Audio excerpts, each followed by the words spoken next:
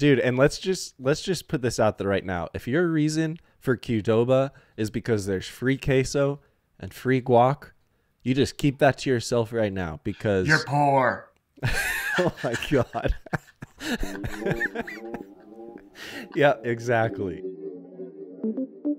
Disturbing the peace with some peace of mind. Sleeping in jeans, I'ma need a night. OD on the cheap advice. OC on the cheapest flight. Lately I've been on the move trying to get to something. But I told her I've been running just to see the sights. So we got the mic set up. Well, yeah, so hopefully you can't see. Hopefully this is the best sounding episode of Friends with Benedicts because I'm actually talking into a microphone. But I don't have a mic stand. So I'm just recording. I just got my microphone perched on my Chemex. And I got the big fuzzy stupid pop filter, so I look like a dingus, but yeah, you really look like you know what you're doing over there. Well, this is probably the best we've got so far, which is really embarrassing. Quick intermission from Shaffer of the Future here. I'm editing the podcast right now, and as luck would have it, my audio file did get corrupted, so it does sound like trash, just like always, because I just had to use the on-camera audio microphone. So, probably. It'll be interesting to hear how this sounds compared to the iPhone, because I don't think it'll be that much different, with the exception of pops. Once I do my processing, ooh, it's gonna sound great. You do audio processing? Wow. Yeah, I got a secret recipe. I have a story to tell, and then I also have I just want to talk about the worst commercial I've ever seen because I saw it. Ooh. Yeah, because I saw it this weekend. I really just have wanted to rant about it, and I was like, man, I almost called you because I was so mad, but then I was like, I'll just hold off till we're recording. Oh wow, well that's sick because I wasn't planning on this, but I had the idea of talking about what the most impactful ad we've ever seen was. So we could do both. Like after you share this terrible ad, yeah, I'd love to hear like just a super impactful ad on you as well. Yeah, I feel like I got that locked down. Well, where do you want to begin? Because we start could me do off anything. with a story. It sounds like you got a story to tell. I do have a story to tell, and I can't decide if this is something that I'm gonna want to cut later or not. We'll see. But okay. But basically, so we both do like YouTube-y stuff, whatever. But then a lot of the work I do outside of the YouTube stuff and outside of Fox and Dialed is just like whatever, like commercial. I call it commercial work. It's just like it's work for local small stuff, right? Well, we got, and by we I mean me and I work with another guy named Ryan. We got this project that I'm not going to say anything about because I don't know, I don't want to be rude, but we got this really cool project, really excited about it, whatever. But there's a huge overhead cost for being able to capture this project, right? So in the contract when we bid it out, we're like, we're going to need quite a bit extra money so that we can afford a bunch of equipment so that we can properly capture whatever. Okay, so that's important because I don't want it to sound like someone just handed me a check for this crazy amount of money. Like this money is going towards production. But basically this week I had to meet up with the guy to get this check. And since I live in a town with a ski area, everyone pretty much just meets up on the mountain, like on the ski area. And so we're texting back and forth, and he's like, "Yeah, I'm out on the mountain right now. It's like if you just catch up with me, I have my checkbook on me. I'll just write you a check." And I was like, "Okay, cool." So I've got all my snowboard stuff on. I'm out having a great day. It's like halfway through the ski day, and I meet up with this guy, and he, like chairlift style, writes me a check for all the expenses that we have, right? He writes the check on the chairlift. It wasn't on the chairlift, but it was at the ski area, So my hands are wet because they just came out of my wet gloves and everything. And so he hands it to me, and I'm like delicately trying to keep it from not disintegrating in my hand. And again, I don't want this to sound like a big giant flex, but it's north of dollars. Wow. And again, that's all it's all for expenses and stuff, right? It's not like we're just getting that money. But sure. But I still wasn't a big done. check that you don't want to be holding on a mountain. But I'm like not done with the ski day, right? So I went snowboarding yesterday Oh no. with $1,000. $1,000 in my back pocket. And I Wow. I had Freebird on replay in my headphones. Why? Why free? Because I was living the American dream, dude. It was just like It's the most valuable man on the mountain yeah, for that day. I feel like this story kind of fizzles out. There's no real point at which anything really happened, but just the circumstance I was in, and I just was like, dude, that's monumental. And I think the reason I thought it was such an important story is because I would never have expected my life to pan out like this. Like, dude, like in 2019, I was basically homeless, and now I'm snowboarding with this massive. Yeah. And also, that doesn't happen. Like things are going good for me. They're not going that good. That's not happening all the time. Yeah. Yeah, no, But those moral of the expenses story get eaten up real quick. Yeah. And I think the moral of the story is essentially just that I had no idea if doing video was going to pan out for me. And it's really easy, even when things are going well, to to remember that things are actually going well. I just think that day I really noticed, like this is awesome. This is working. Like the fact we're doing anything with a budget like that is so cool. And I'm super grateful that they trust us. And I'm super grateful that I got to go skiing with that check in my pocket. Dude, that's so sick. And that's such an important mindset for anyone. I don't care if you're creative, entrepreneur, anything. Like that mindset's just so crucial, because I mean, what's the alternative? The alternative is you just endlessly hope for more and more and more, and you're never happy with it. Or you can just recognize that your what's the cliche? Your floor is someone else's ceiling. Like wherever you're at right now is someone's, ultimate dream. And like it's all cliches wrapped up in it. But man, what a better way to live your life when you're just grateful at all points for whatever milestone you've hit. Well, the funny thing is, having that kind of money in your back pocket makes you really good at snowboarding. I felt like I was. I was gonna say, I could picture you riding with like that, dude. I just felt like I was indestructible. That's amazing, man. So, wow, what a beautiful story. Yeah, I think it was just a real nice time to reflect and be grateful and proud of what sort of has happened up until this point. So it was just a good moment. It's just it's a little moment where I could put just a little bit of a victory. Because the creative process is just full of whatever the opposite of victory is. Not defeat, but I'm just always in my head, anguish. like I'm always in my head, like I'm not doing good enough. And that was like one time out of there are only a couple days a year I feel like I get to go like, nah, I did enough this time. And we haven't even started filming, so I'm probably gonna listen back to this and be like, you should not have been that stoked. So yeah, you're in the early phase before it dips down, and you're in the pits of despair in the middle of the process. Yeah. Gosh, I hope we'll all end up okay eventually, but that's how it always goes. Yeah, I'm just really hoping we do a good job with this because, anyway, yeah, I just hope we do a good job. Because at this point, it's important now that this story has been told. Yeah, seriously. Well, you got a good month of backlogged episodes to catch up. That's the only reason I felt like it would be fun to tell the story, because I'm still remembering it, but by the time it comes out, this will all have... So in future episodes, maybe I'll follow up and say if we blew it or not. Hopefully we don't blow it. Yeah, there you go. Yeah, which, speaking of that, I think maybe a little later on this episode, I think we talked about it last week, but we're trying to get to 100 episodes. We're at like 100 episodes or bust. And when we get to 100 episodes, I said this off mic, but now I'll say it on mic. I gave Shaffer full veto power. Shaffer has a deep history of nuking everything he does. He has a history of making beautiful, beautiful works of art that I love revisiting, and then you'll go to revisit someday and it'll be completely disappeared from his channel.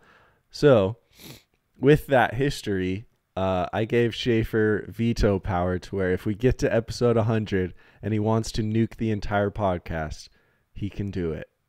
Dude, somehow I just went from the co-host of the podcast to the villain of the podcast. Well, if you saw, by this point, our Play-Doh episode will be out, and you can see how scared I am of having... The Play-Doh episode was just existential crisis for Shay. Yeah. So it's not so much me just trying to ruin the party. It's more just like, if I get to the point and the existential weight is too much for me to bear, then... Yeah. No, and to be fair, just so that all of the villainousness isn't on you, I'm for sure giving myself that same power at episode 100 too, because it's a weird thing. I mean, starting any new project is weird, but having a podcast is extra weird. Yeah, I think we'll see how it goes. Yeah. Yeah. Because right now, yeah, we'll see how it goes. Not that it, we'll see how it goes. How about that? Yeah. Episode 100 or bust. Yeah. And if we get to 100, maybe we delete it all. I don't know. We'll see. Oh, yeah. So where I was going with that was we talked about doing a Q&A for our future selves on episode 100. So maybe we'll do that later on this episode. But first, I want to hear about this terrible ad that you saw. Okay, well, I apologize that I'm hogging the spotlight right now because I'm talking a lot, but I'm so excited to talk about this. Looks good on you, Shay. Oh, thank you. I'm so excited to talk about this because I have never been more put off by an ad ever. Ooh. And I'll just tell you what it is. So it's an ad for Grammarly, which is that thing, I'm sure everyone has gotten this ad, but it's basically like when you're typing emails, it has whatever AI intelligence that helps you not speak in a passive voice and tells you where to use your commas, whatever. It's basically like a grammar correct software, right? Yeah. The whole point of this business is to make the copywriting more engaging. That's what they do.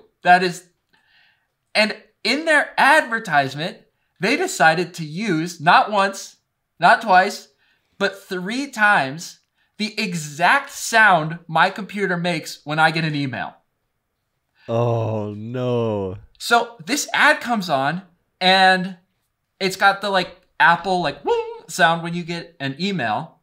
Yeah. And I immediately click off to see if I've gotten an email, and I've gotten nothing and then I go back and I'm like, oh, it was on the ad, right? So then I click back, the ad's still playing. They do it again, and that time I'm like, maybe I'm going crazy. Maybe my laptop's freaking out and I actually did get an email. So I click off again to check my emails.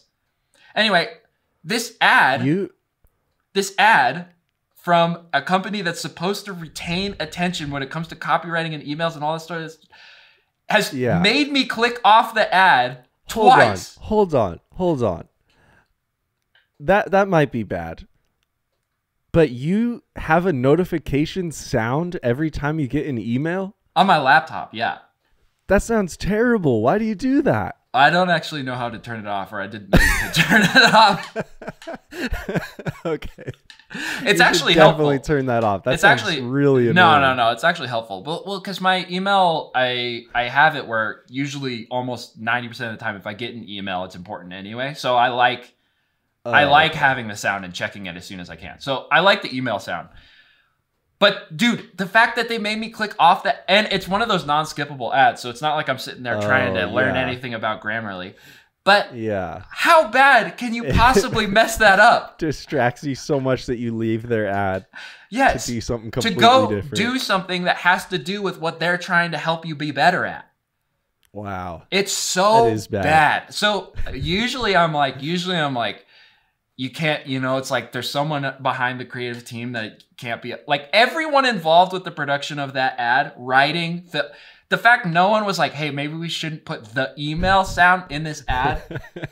Dude, I'm so mad. It made me so mad. I was just like, you have to be as dumb as a brick to get through the whole process. And it's really well made. It's lit really well and all this.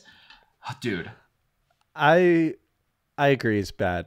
I wouldn't say you'd have to be dumb as a brick because I was about to bring up something.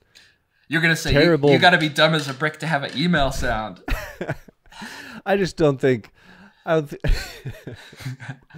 don't think you're dumb if you do that. I think you're just you're not very considerate, because I have realized how much I despise when videos have a text message sound or an alarm sound in it for the same reason. And I didn't realize that because I've definitely used like the Apple alarm sound in previous videos, but now anytime I see it, I did that in my not my most recent, but 2 videos ago. I had the Apple alarm sound.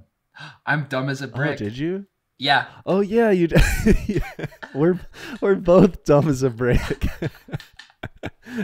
But what's the alternative? Do you just use a stock generic alarm sound instead? Rewrite it. Start over. I feel that way like when movies, like when they're typing on their iPhones in movies and they have I was just about to ask about that. I'm like, why do you have that sound on? Wow, now I totally see your point of view. Well, okay, man, there's so many tangents here because that thing in particular, movies with texting in it, that's got like a cult hatred behind it. Oh, really? Like that's a thing. Oh, like okay. I hear that all the time. It's like a I don't know, it's a trope or a cliche or something. Sure. Supposedly it's a big no-no. I've never heard of that, but that.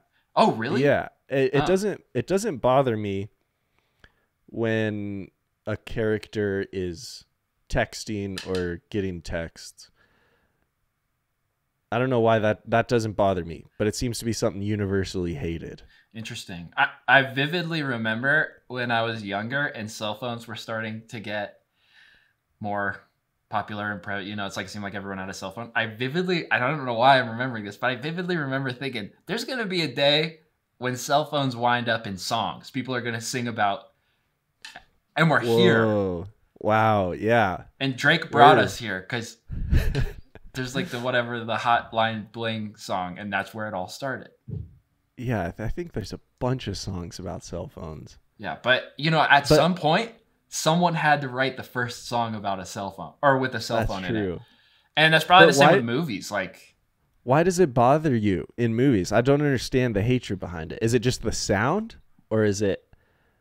I have no idea. Okay. Maybe it's just, I have no idea, but maybe it just has to do with the fact that it makes you think about your phone or something. Or also execution. It's also funny when they're like typing on their phone and then the text come up on screen, not on the phone. Yeah. Well, that's another thing. See, I see this debated all the time because some people are saying like, don't show the phone. There's so many other creative ways to show the text. Yeah. And then other people are saying, don't do that text on screen thing. Just show the phone.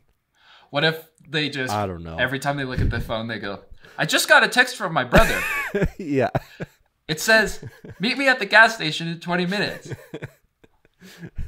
They just need to have Siri read out all of the text out loud on screen. I don't know how to do it. I do think it bothers me when I see it, but I couldn't tell you why.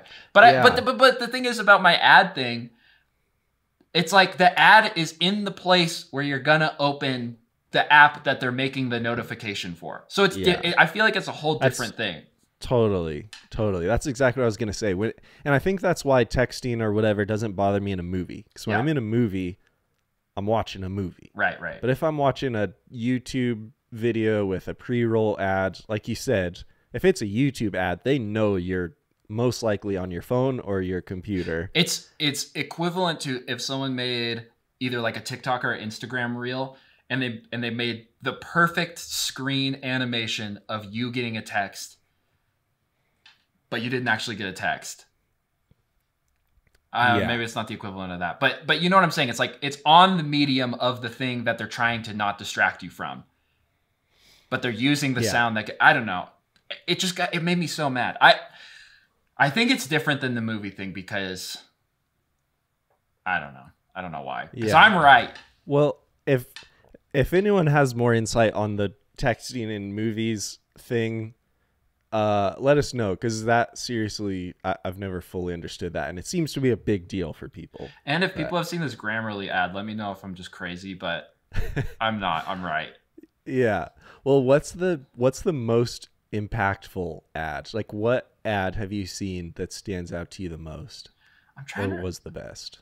If you have your answer, you should go first because I know it. I just have to remember the campaign. Oh yeah, I got mine. I think I'll probably think of one that's better than this, but Yeah. I'm also very biased because it was a Chipotle ad maybe 5 years ago or so, and they had the Willie Nelson singing that Coldplay song, Nobody Said It Was Easy, whatever that song is, The Scientist. It was Willie Nelson singing The Scientist for the soundtrack, and then the visuals was this like old grandpa farmer and his family farm, and then he raises his son on the farm, and his son goes on to build this massive factory farm and loses complete touch with the land. No. And so in the background, it's Willie Nelson with his like super sad voice singing The Scientist, and the son's just like in this factory and all of the life is gone while they're turning pigs into cubes of pork. And then at the climax of the song, he like tears it all down and goes back to real farms, and the sun starts coming up and the grass is growing again. He's petting the pigs on the head. It's beautiful, man. Is that ad what made you vegetarian? No, I think I was already vegetarian at that time. Okay, so it was just Actually, yes, it was that ad. Yep. right there. It is. Yeah, that would be the most impactful ad. Yeah. Yeah. And that's especially wild coming from a place that makes some of the best meat. It's because they do it right, man. They I do know. it right. They do it right. That's a good answer. That's a really good answer. I Yeah. think I remember it, but it didn't impact me at all. No way. That just means you haven't seen No, it. I'll check it out. I'll check it out. You're probably right. I seem to recall Willie Nelson singing The Scientist, though, so Oh, okay. maybe that detail Yeah. stood out. It was so good. God bless Chipotle. That place is... it's so good. Yeah, man. You really... It's a godsend. When I met Jake, I was a Qdoba guy, and I've seen the light since. I was like... It's my mission in life to convert people from Qdoba fans to Chipotle stands. Yeah, dude, I don't know. Now that I'm on the other side, I just look back at those. You can't go back. I look back at those dismal pastures, all the war field I was on. That was the Qdoba. Yeah. Yeah. So I'm And the- curious. Actually, also a lot of audience interaction this episode because I would love to know what people think about Chipotle versus Chipotle or Qdoba. Yeah. Yeah. Dude, and let's just put this out there right now. If your reason for Qdoba is because there's free queso and free guac, you just keep that to yourself right now because You're poor. oh my god.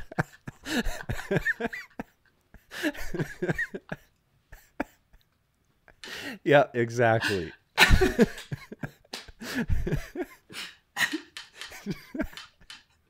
Wow, I did not expect that to happen. If your reason is because free queso and free guac, let me just say this. Why do you think it's free? Oh, Because it's snap. absolute shit. That's why. Yeah, okay. That's a better thing to say than No. what I said. I align with what Jake said. I like because you're poor. Says the guy who snowboards with $1,000 in his pocket. No! Real cool shitting That on is poor people now. Not Shay. why not at all why I told okay, I just gotta pause. Okay. I think I'm still recording audio. It says recording, but I don't see my levels. Anyway, Hopefully, okay. I'm not just talking into this microphone for no reason, but it's possible. Yeah, it's just a prop. It's definitely possible. G. Willikers, Jake. G. Willikers. Did you think of your most impactful ad? I know that it's for a car commercial. It's a car commercial. And I'm pretty sure it's Volvo, which is weird. And I'm going to have to find it and actually put it in the show notes because I can't remember what it's called. But the thing that's cool about it is they hired this really cool director to just make, like, if you were to go completely overboard on a car commercial, because you know how car commercials are all the whatever, like families getting in the car and going to the beach and everything. They essentially were like, make a whole story out of the cliche of a car commercial. And basically and it's a long video. I think it's like almost a 3-minute video, but basically it's a commercial for their technology where if something steps out in front of the car will stop. Right.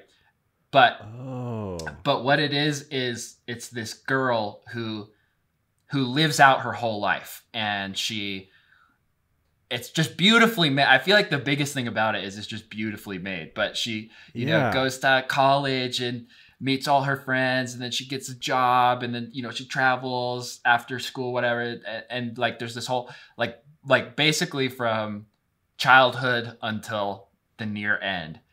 But then somehow they do a really good job of making the connection that none of that would have happened if she had gotten hit by if she had walked out in front of a car that didn't have this technology. And then it has a shot of, I vaguely remember. Yeah, that. and then there's a shot of the car coming up and almost hitting her, but stopping right beforehand, and her like looking up into the, like, at the headlights. I don't know. It's kind of I feel like it's a cliche, or at least just kind of a basic storyline, but the way they execute it is just so unbelievably beautiful. They did such a good job.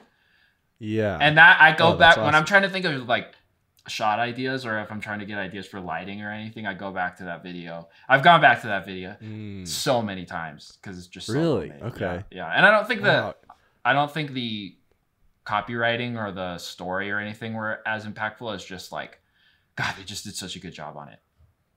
So yeah, and you don't remember the car, but probably because you weren't in the market for a car at that time. I wonder if like, sometimes I think about that a lot, of like, sometimes ads can be so beautiful and you remember them, but you have no idea what they're for, what they're trying to sell. It definitely did make me want to get my brakes fixed. Yeah. My brakes are still not working. Brakeless for months now. I had an appointment to get them fixed on the 26th, and I thought it was the 28th. And on the 27th, I was like, how weird to have a brake appointment on a Saturday. And then I checked and I was wrong. Oh, and no. I made the appointment in November. So you missed your brake appointment. So I missed my brake appointment. And then they asked, they're like, that's cool, we can reschedule it. Are you available anytime in March? It's like, oh geez. But I'm gonna be brakeless for the whole year. Actually, I'm gonna be brakeless till Tuesday because I'm coming down to Denver and having it done. So I might see you if you're around. Oh, hell yeah. I was just about to say, we're overdue for an in-person episode. We've been doing a lot of remote episodes lately. Yeah, I know. We definitely are. Well, I mean, we'll talk about that off camera, but a lot of I'll be in Denver for a little bit so we can make something happen. Nice. Sweet. Also, IKEA's What If by Eric Henriksen is an honorable mention as one of the best ever. Ooh, I haven't seen that one. I love ads. Yeah, it's funny how that's I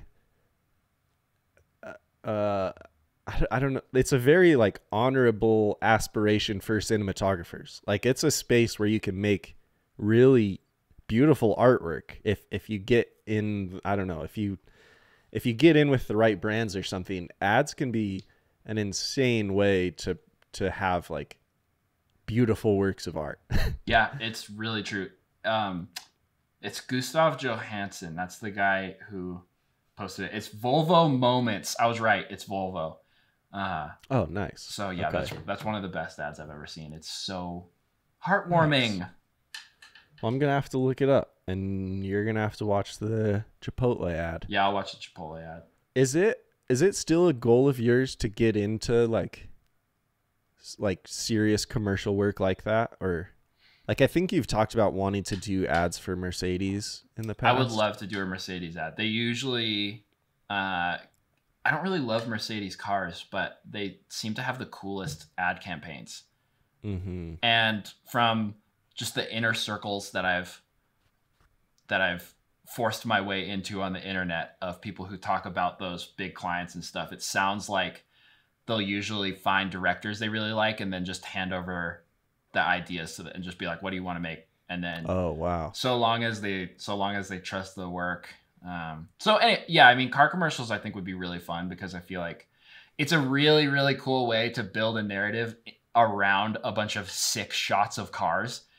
Because if you just get 6 shots of cars, it's like, okay, if you just, you know, it's like you get to meld the two, you know, which is fun. Because I love the idea of filming on, like Cineflex would be so cool. Shooting out of a helicopter with Cineflex. Yeah. Or like, just the experience would be cool. But then getting to tell a story while also doing that. Because ski movies are another thing. I would love to work on ski movies, but all of them are, I mean, that's just Cineflex, basically. Yeah. So. Dude, well, Mercedes in particular, it seems like they don't even care if there's cool shots of the cars in the ad. Like, no, there's for a real. Mercedes ad with A$AP Rocky in it, and I think there's a couple shots of a Mercedes in it, but it's mostly like A$AP Rocky in his house talking about his childhood, and it's beautiful, and there's so few cars in it. One of my favorite Mercedes ads is this young couple that has a kid and they have to buy a ton of diapers. And the whole premise of it is this new Mercedes hatchback has more room so you can like fit more diapers in the back. But the way it's made and filmed is so good. It's so beautifully made. Oh, that's awesome. Yeah, it would be cool to do stuff like that. But I think it's always a moving target because, again, in those, like, on all those Facebook groups where the don't make fun of me for being in Facebook groups. The Facebook groups where a lot of those guys talk about that stuff, all of them get up to the level of doing ads like that, and then they all want to go into narrative. So yeah, well, because on the opposite end of the spectrum, I wanted to bring up your beautiful iPhone video. Oh, great, because I wanted to talk about your year in review video. Okay, perfect.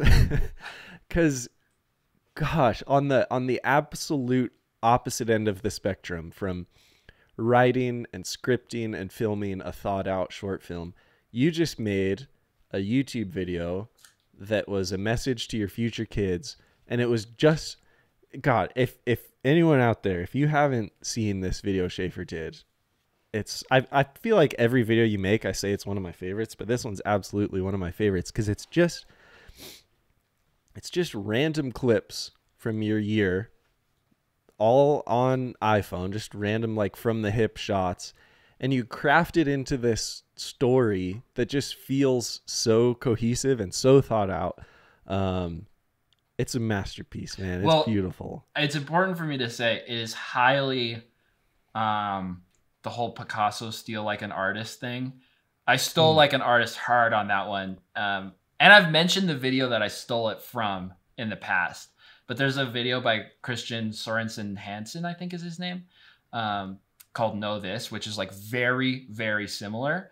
Filmed on iPhone, just like a narrative thing laid over a bunch of iPhone footage. So it's not like I was a genius and had the idea for it. I heavily ripped off an absolute true genius.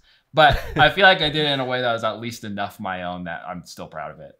Yeah, absolutely. I mean, the way you, like, just the words that you wrote and the way that you paired them with the visuals was beautiful. Like, obviously you didn't just, I haven't seen that video, but obviously you didn't just copy all of the words and stuff, you know. You would definitely notice you'd notice a lot of similarities. Man, well, maybe not in the words so much, but the structure and everything is like so similar. And even the music, I was like, I just want it to be like that video. So, well, hey, I mean, I would say it's honorable for you to even say that out loud, because I would say that that's the case for basically all art. You know, all art is inspired from other areas of life and other art. So that's cool that you say what the source of inspiration is. Well, I just like we talked about it last week. Like, my YouTube channel is where I'm learning. And Yeah. and learning so often comes from ripping off or being inspired by other people's. I mean, basically all creativity is just a collaboration of a bunch of different things you've seen. And yeah, I mean, this one for sure was me just being like, can I use this footage to make something that I like, even if it points back to this other video super heavily. Yeah. So yeah, I feel like I learned a lot, which is good. Totally. And beyond that, you're not trying to create something that goes on this short film circuit. Like, I'm sure you made that 99.9% for yourself, because you're going to revisit that video for decades to come. Well, even when I was uploading it, I was like, it's that whole thing, right? Where you're like, oh, does this fit on my channel or not? And I'm just done with that, dude. It's like, I want to have creative freedom. The reason I do YouTube is because I felt like that was the option that gave me the most creative freedom. And when I think about what's going to fit and how is YouTube going to categorize my channel if I upload this, or is it just going to think, it's like, I don't want to think about any of that. I just want to make stuff I want to make. And so that was definitely me putting my foot in the sand and just being like, I'm going to make what I want to make from now on. Yeah. No more of this slave to the SEO stuff, because I'm going to make my best stuff when I do it for myself. It's just the way it's going to be. I won't make my most popular stuff when I do it for myself, but I don't care. Yeah. And I say that more as like to try and convince myself that that's true more than anything.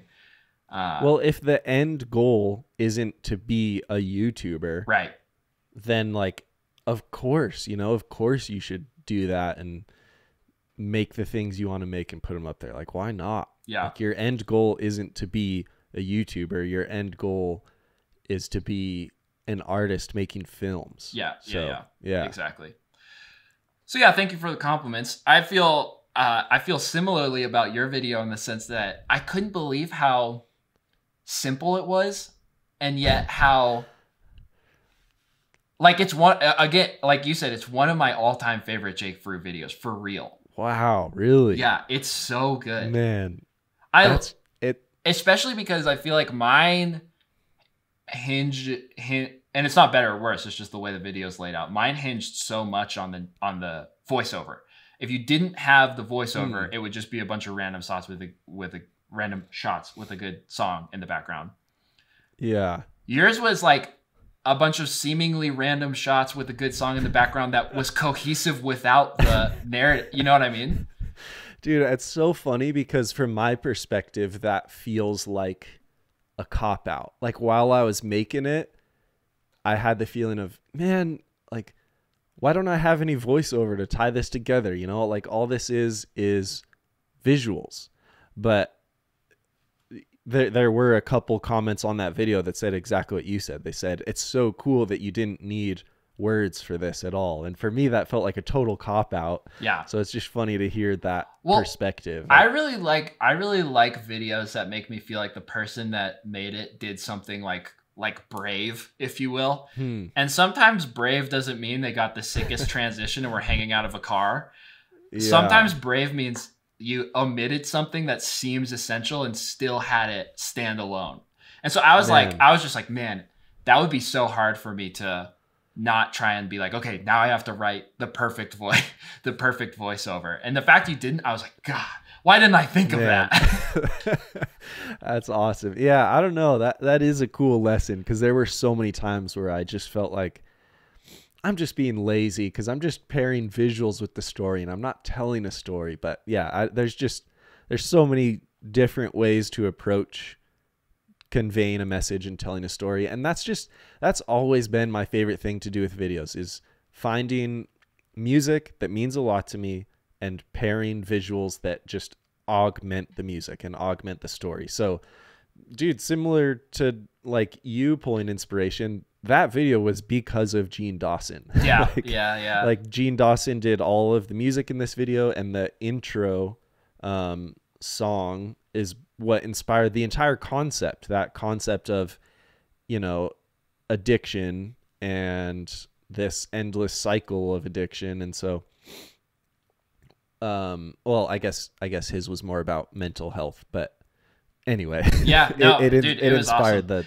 the thought cycle for me. And I I wanted to I wanted to kind of branch that off into a question, because I wanted to see what you think is the difference between procrastination and letting an idea breathe. Yeah, that's a Because great question.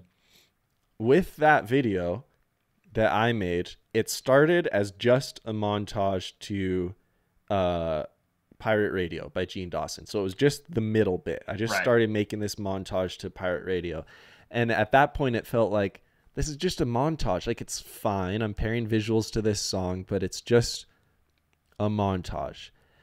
And so then as I felt like I hadn't done much because I just put a bunch of clips over the song. But as I let it breathe and as I took time off and on of the project, I thought of that beginning bit, because I thought of that other Gene Dawson song. And I was like, oh, that's sick, because then that could be this addiction to my phone before it gets into escape and living life, etc. And I had those two parts, the intro addiction to phone and then the montage over the Gene Dawson song. I exported it and uploaded it to YouTube, just ending with, it ends with a clip of my nephew on the beach, and it says ILYSM, just like any other video I would do. It ends with ILSM and ends. I uploaded that to YouTube, had it scheduled to post at midnight, the day before it goes up. It's midnight the day before the video goes up. And at that point, I realized that I have this shot of me driving in my van where I pull out my phone at the end of the shot of me driving my van. And then it clicked for me. Dude, it's so funny. When I saw that shot, I was like, he's got it. Yeah. I literally was like, I bet you that shot unlocked the whole idea. I wish I said that before you said it, because I had that thought. Yeah. So as soon as I saw that I pulled my phone out at the end of that shot, I was like, oh my God, yes. And it felt so much better, because at first it was like, oh yeah, I escaped the phone addiction and now I live my life and it's sick. But that's not the true story. Yeah. The true story is it's just this endless battle of trying to stop being addicted to this stupid box. Right. So yeah, it felt way more honest. So I liked the way it ended so much more. you ended with the relapse then.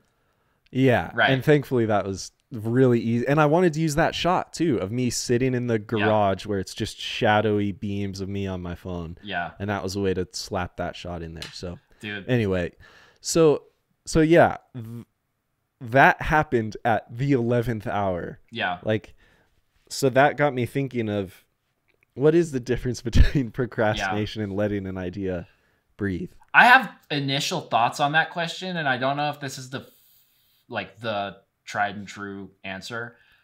But for some reason, the idea of working on something is like, well, my laptop's got to be open. I have to have my project panel open. I have to be sitting there with all my shots, or I have to have my camera in my hand, or I have to be whatever. But I would say the overwhelming majority of the work happens when you're just thinking about it. Like, thinking about it is work. And I would even say thinking about it for a lot of people is the writing process, whether you're actually writing it down or not. Yeah. And I've been watching a lot of interviews with Quentin Tarantino, right? Like, the amount of time that it takes to actually film and edit and cast and do all that stuff when it comes to a Quentin Tarantino movie is so short compared to the writing process. The writing process is years long. Yeah. And yet somehow, because we don't have a journal in our hand, or we don't have the whatever, it's like when you're thinking of the video and how you want it to pan out and play out and everything, we don't call that writing and we don't call that work. That's, for some reason, procrastinate. To me, procrastinating is when I am checked out, when I'm just like, I'm gonna watch a movie, or I'm gonna watch YouTube or whatever. And sometimes that also is work, because I'm looking for ideas, right? But it has to be on my mind for it to really count, I think. But it's on my mind more often than not. So I don't think I'm a big, lately my uploads have been more and more sporadic, like maybe one a month or one every 2 months or whatever. But I don't think I'm worse at procrastinating. I think I just have higher standards, and I think I'm working harder at things that I didn't consider work earlier. Man, That is so refreshing to hear and so true, because I'm still in process of this, but that's been such a massive thing for me to learn is if I'm not, like you said, if I'm not writing in my notes app or my journal, or I'm not editing footage or filming footage, I feel like I'm slacking off and not doing anything.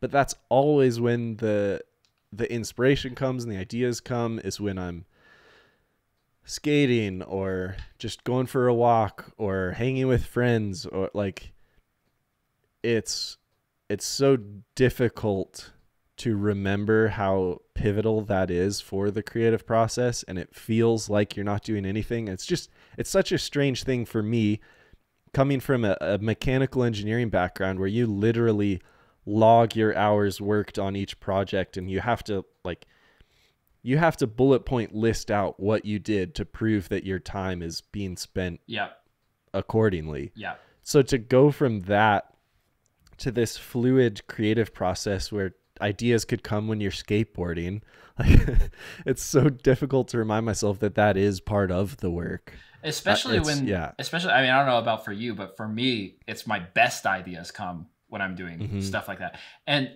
I would imagine at least some of this is derivative from hustle culture, because it's always like, you got to be grinding, like, but that's such a loose, like, grinding. What a weird word for it, you know? Yeah. Because to me, the times when I'm really getting the most productive, even the word productive is like kind of whack, because it's not like I'm like, it's just clarity. It's time when I am finding clarity, and I don't call that grinding, and I don't call that productive, but I also don't call it procrastinating. And without it, I make my worst stuff. Yeah, dude, that's so true. Like that grinding mindset, the image that comes to me right away is sitting at a laptop, doing work on a laptop. And particularly in this video making, storytelling space, if you're not living a full life with human stories and experiences and filling your life with life, you're not going to have any stories to tell. You're not going to have any inspiration for like stories to tell people and emotions to convey. You're just going to be boring. And poor. You Qdoba living Poor. Freak. You're not even going to be able to afford queso on your Chipotle burrito. I sure hope people have a sense of humor. Let me put it this way. My videos are so personal to me, and hopefully this, maybe I don't want this to change, but my videos are very much a encapsulation of how I've been feeling lately.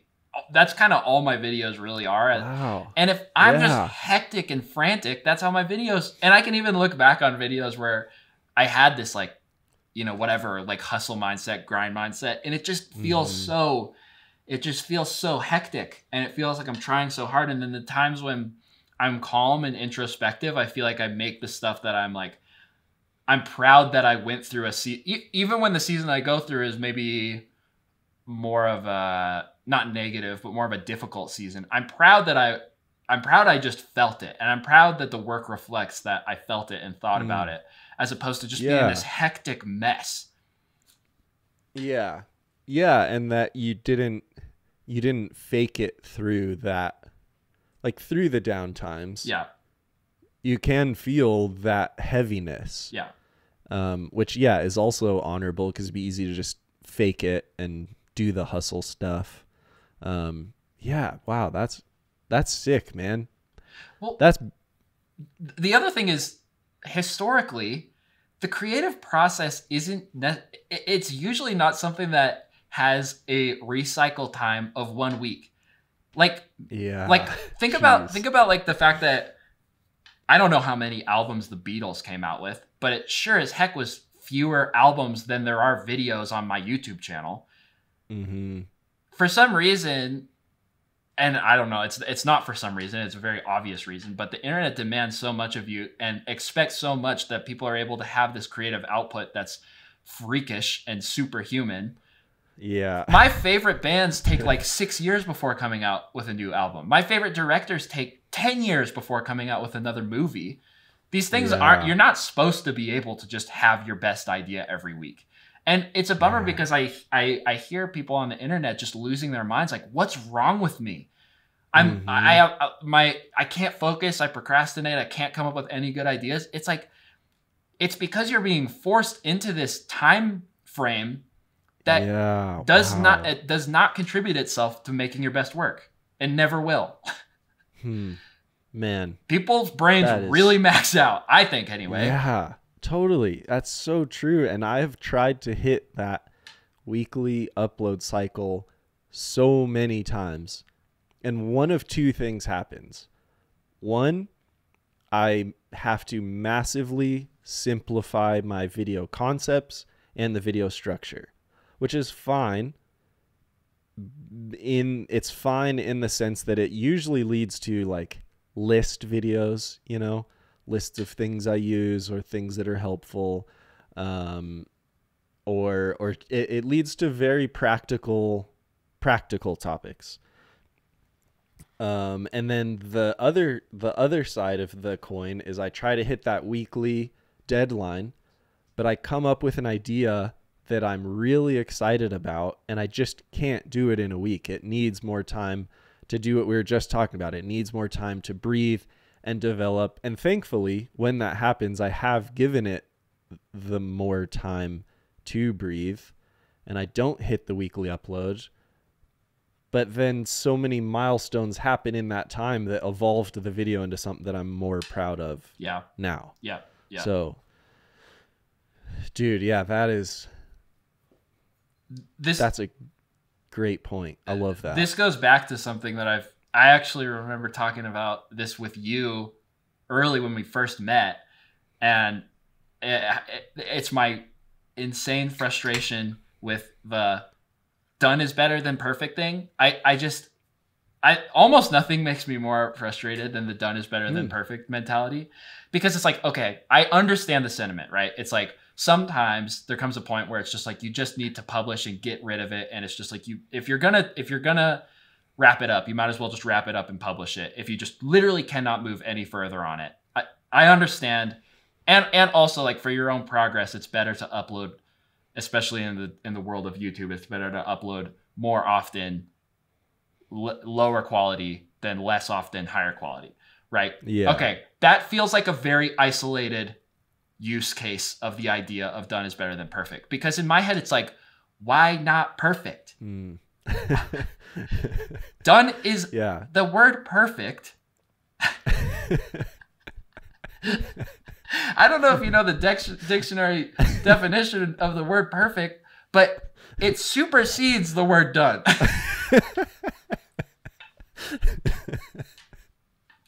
Yeah. Give me time.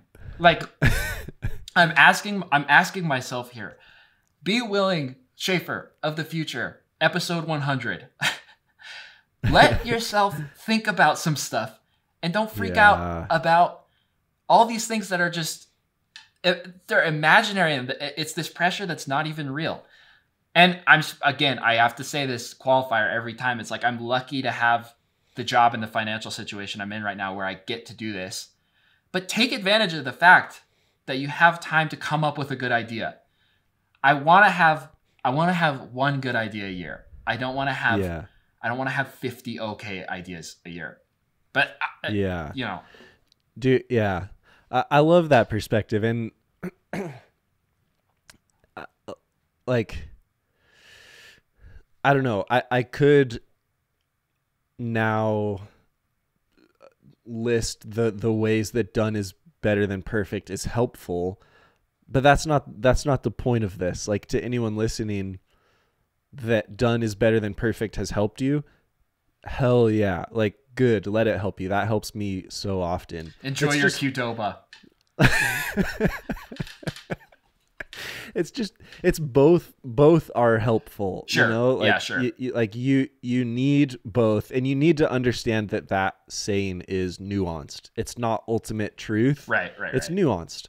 If I am down to color and mixing on a project and I'm shifting 1 second B-roll clips around and it's driving me nuts and I feel like it's mostly complete, done is better than perfect. Just like hit upload, be happy with it.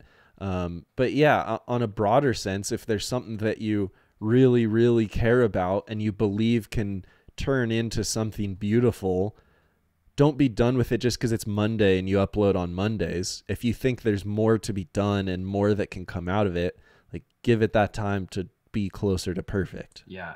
I think something you said earlier is also important. For me, my end goal isn't to be a YouTuber. This is terrible advice if you're trying to be a YouTuber. Yeah, totally. So your end goal is also important. Like my end goal is to look back on all the things I made when I was in this season of my life and not cringe when I watch it. Mm-hmm. Yeah. At least to some extent. And that requires a lot more thought and a lot more work. Yeah.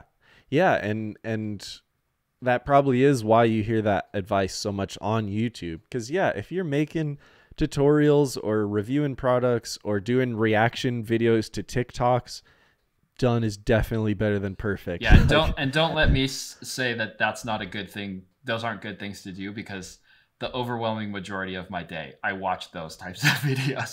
Yeah, totally. Yeah, totally. It takes all kinds. And yes, it's like the same with the gear doesn't matter thing. Gear doesn't matter is helpful to say sometimes, and sometimes it's absolutely not true, and gear definitely matters. Yeah. And I have made a gear doesn't matter video in the past, and I'm actually probably going to make a gear does matter video coming up soon, but I'm not going to call it that because that is, if anything, just the gear budget in your back pocket makes you better at snowboarding.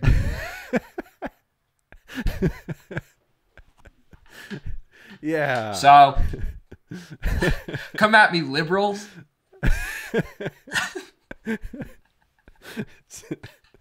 Oh man.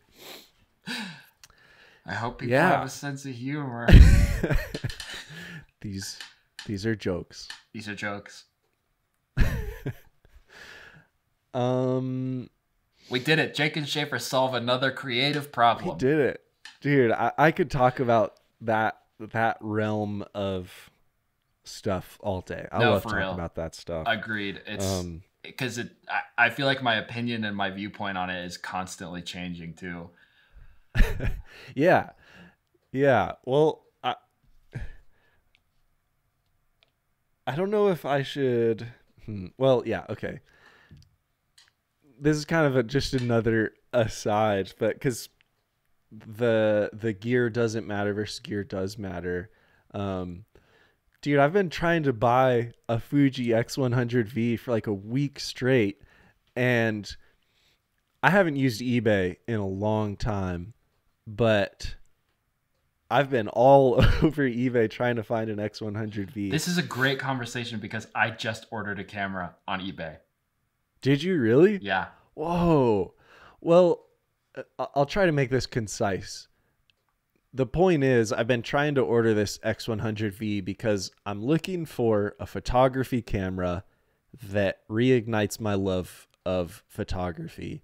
And so it's interesting because I'm literally just like, gear is all that matters in this case. Yeah. Like I'm looking for a piece of gear that's fun to use and inspiring, and in this case replicates film photography. Like that's why I'm trying to hunt this X100V down and make a video about it, and to genuinely just find a camera that's fun for me to return to photography as a hobby. But the eBay story is that I've been looking for this camera for so long, and the retail on this camera is $1,400, but the bidding wars have gotten it up to $2,000, $2,200. It's crazy. Like it's so, and people are buying it. People are buying this point and shoot camera for $2,000. Jeez. And I randomly stumbled on one that was listed used for $900. And it wasn't a bid, it was a buy now. So I just like swooped in on it, bought it, was so stoked. The guy it listed as shipped the same day that I bought it. So I was like, this is amazing. I just got the deal of the century on this thing.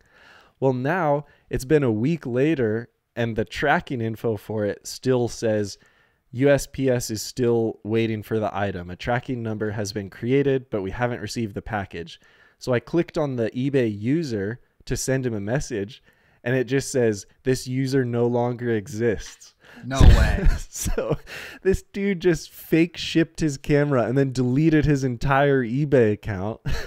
No way. It's so annoying because it's like, what's the point? Obviously, he's not going to get away with it. Like eBay's going to not pay him and they're going to refund me. Yeah. But it sucks. So now I'm back to searching for it and trying to find one that's not $2,000. That's such a... I'm sorry to hear that. That sucks so bad. Yeah. And probably as this goes on, your desire for an X100V just compounds. Totally. Yeah, totally. I bid on one because it was at, I don't know, $1,500, which even that, I was like, okay, cool, $1,500. And then the bids start going up and you get that adrenaline when you're in a bidding war, you know, as it's ticking down for the last minute. And I was like, no. This is not worth it. I'm about to maybe unlock the answers to this problem for you because I went through this when I bought my Red camera because I bought my Komodo at the height of Komodo hype. And I was even on a wait list on the Red website for 6 months just to order it, just to place the stupid order. And then that didn't even guarantee that you would get it for another 6 months, right? So I went through this and the demand was insane and they were same deal. It's like people were reselling them for twice what they were worth. And where I ended up finding it was I just started going to small camera companies around the country and calling them and saying, do you have this camera in stock? And that's how I got it. It was a tiny camera shop in Texas had one. And I called them and they're like, yeah. And then I sent them shipping info and everything. And I had it within a week. Yep. Man. Okay. So I would try that. I'll try that route. I would try that because I mean, the obvious thing is eBay, but that's also where everyone's going to price gouge. The camera shops aren't going to price gouge. And a lot of them ordered a big shipment and they're in some weird rural town and people don't even know they have them. So that's my advice. Man. That's a great call. Yeah. I like it. I even sent Fuji a voice memo on Instagram to try to get a loaner. I just wanted a loaner to like make a YouTube video with it. Yeah. But that didn't work either. Dang.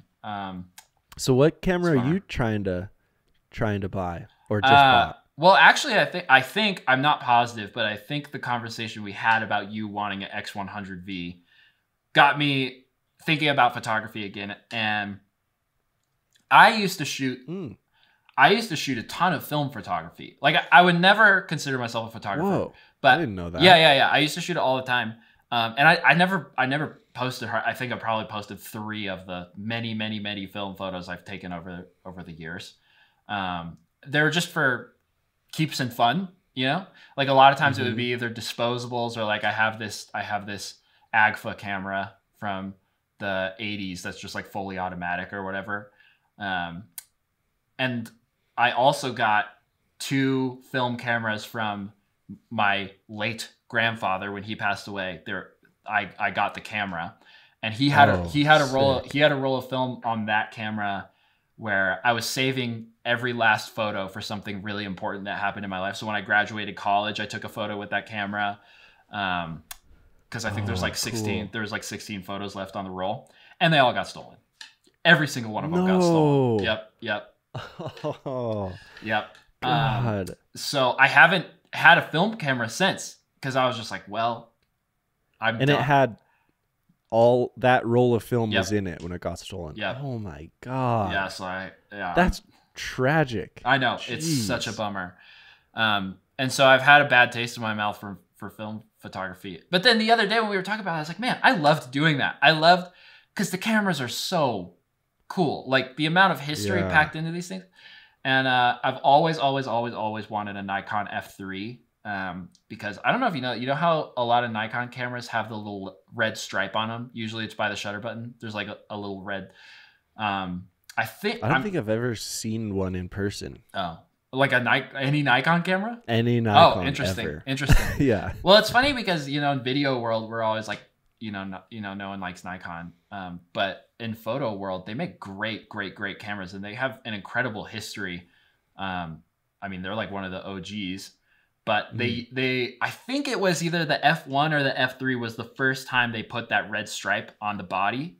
And the designer that designed the frame of the camera was the same guy that designed I think he was the same guy that designed all the Ferraris. So, or it was like some designer from Ferrari was contracted out to design it. So anyway, they're like really legendary and they're really cool. And the thing that's really cool about them is they don't have the Leica M6 is the one that's like really expensive that everyone wants. That's just a rangefinder film. Anyway, I think they have an equal amount of history that for some reason people don't care about nearly as much as the M6. And I've always wanted one. I've always wanted an M3. And I didn't find an M3, but I found an M2 for like a crazy deal. And I was just like, you know what? I'm going to get back into this. So I ordered a Nikon F2. It's in like mint condition. Wow. And I did check the seller. And he had like 15,000 positive reviews. So nice. Yeah. Man, that's awesome. Yeah. Damn. So I'm really excited. I also have so when I did get that camera from my grandpa, I also got just a bunch of no photos on them, but a bunch of rolls of like Velvia and Ektachrome.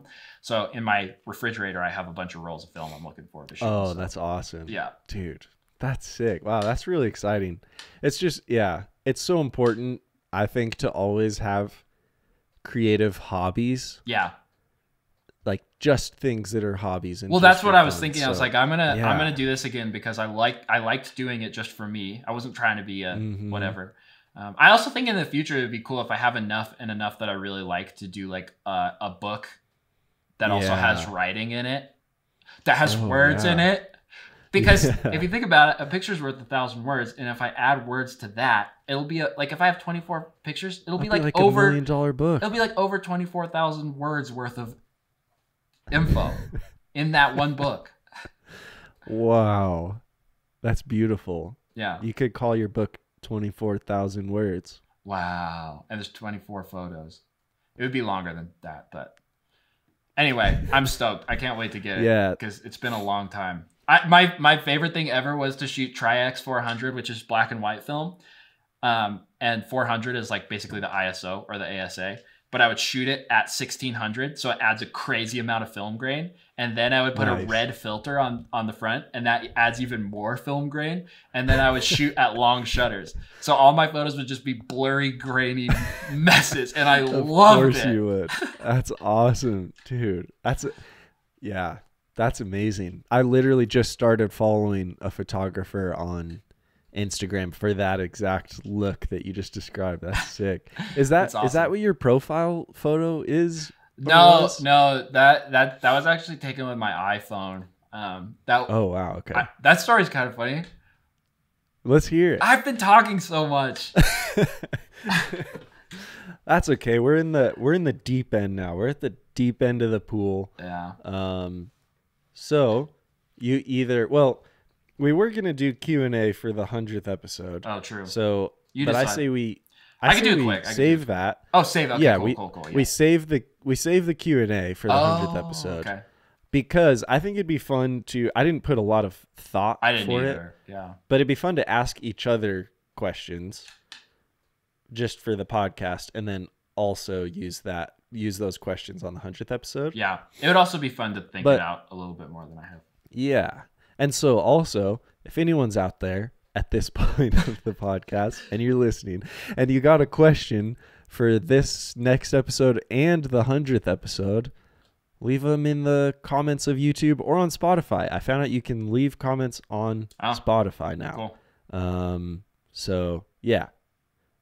Now that we got that out there, let's hear the story of your profile photo. Well, I'll make it quick, and I think I'm changing it. I think I came up with my next profile photo. I think I'm going to try and shoot it tonight, actually. This is funny timing because I'm rebranding today, or at least I'm shooting the rebrand today. Nice. But so it was when I was living in Boulder. I lived in Boulder for like 3 months and then found out Boulder is a cesspool of Arcteryx. So, yeah. But I was living, it was winter, and it was like one of the snowiest winters they've had in Boulder in like years and years. And all the problems in my life stem from my stupid cars. And my car, I didn't have snow tires, but I really needed to get to, I don't even remember where I had to go, but I really needed to get there. And I could not get my car out of a flat parking spot with barely any snow on it. It was just too icy. Oh. And I was like, I put my car in neutral and I was trying to like push it or whatever. And I was getting so mad, dude. I was like whipping my head all over the place and just like about to explode. And I stopped and I paused and I was like, I want to remember how I feel right now. And so I took a selfie of me just going like just shaking your head in it was anger. Also like 5:30 in the morning. So the sun was like just coming up or something like that. And yeah, so it's this like motion blur photo of my head going, and then the red in the image is from my tail lights. Yeah, I gotta pull it up while you're talking. Yeah, the red in the image is from my tail lights because I was behind the car trying to push it out of this parking spot. Dang, now that I'm telling the story, I'm like, maybe I shouldn't change it. That's awesome. Yeah, wow, that's really cool. And man, what a treat of a story, because you would just have no idea. Yeah. Looking at it. Yeah. I mean, it's still sick to look at, but knowing the story behind it is so cool. Yeah, I was really stoked on it. Maybe I won't Just change like it. It is pretty peak low moment. Yeah, it was. It really was. Well, what are you thinking for the rebrand? What are you thinking of shooting for the next one? Well, if I do it, I mean, it's not like anyone cares, but if I do it, it has something. It has something to do with my short film idea. So it's a foreshadow to my short film idea. Oh, sick. Oh, gee, then you got it. Yeah, so you got it. Yeah, yeah. So I gotta hold off though. This one will always be in the archives. Yeah, and it's similar to that one. And I don't even know if the short film idea is what's really gonna happen, but I'm stoked on the idea, and I told it to my little sister yesterday, and she seemed to like it. So sick. That's a good sign. Yeah. If Bailey likes it, then it's a good idea. She also might have just been being nice, but we'll see. Yeah, maybe. Awesome. Sick. Well then, yeah, let's do next week we're gonna do our 100th episode Q&A. This time we're really gonna do it. We're really gonna do it. So let us know if you got any questions, and thanks a ton for being here. We appreciate you. Yeah, no kidding. Unless you eat at Qdoba, then yeah. Get the fuck out of our podcast. You're a poor loser that thinks done is better than perfect. That's what we established. Okay. We love you all. Those are all jokes. And amen. Amen.